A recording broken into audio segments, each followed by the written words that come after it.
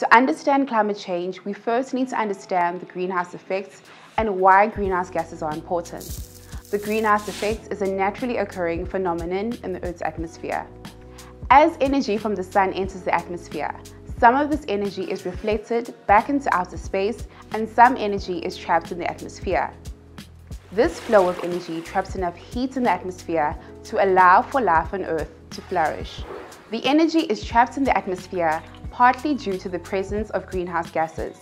Greenhouse gases include water vapor, carbon dioxide, methane, and others.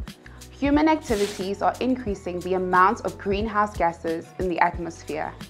The burning of coal to generate electricity, burning of petrol in cars, some chemical processes in industries, and many farming activities all add to the amount of greenhouse gases in the atmosphere. This increase in greenhouse gases is causing more energy to be trapped in the atmosphere. You can think of the atmosphere as a blanket that is getting thicker and thicker as more greenhouse gases are released into the atmosphere. As more energy gets trapped, the atmosphere heats up. This heating up process is referred to as global warming. As the Earth's atmosphere gets hotter, there are impacts on the global weather systems.